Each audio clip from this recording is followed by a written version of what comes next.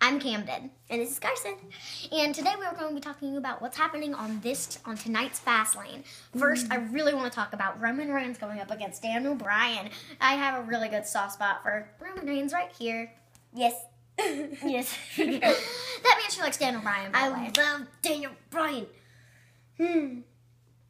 Also, we have another match tonight, which we didn't really get into the first match. Let's get into the first match. Okay, so the reason that Roman Reigns and Daniel Bryan are fighting, can I say this? I don't care. The reason that they're fighting is because there was Triple H and the Authority that was trying to take Roman Reigns' offer to go to WrestleMania and beat Brock Lesnar away from him. So Daniel Bryan thought it was the perfect time to jump in because he got to take it away from him.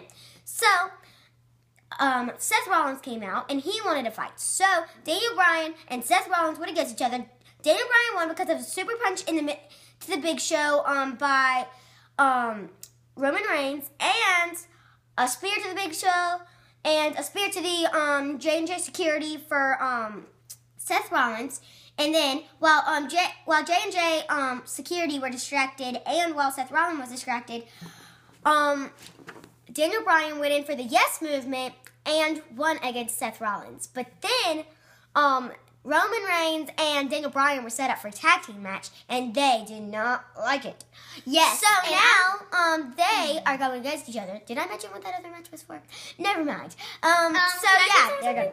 Okay. The tag team thing that she was talking about. It was the tag team turmoil, where they had a whole bunch of different tag teams. I think it was as you guys know, The Usos, Miz's, Miz Down and Miz.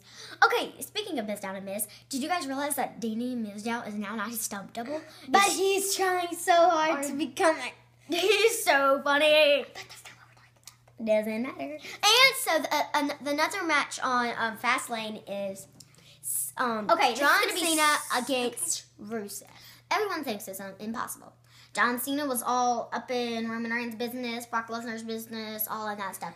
And then here comes Rusev coming out to abuse him.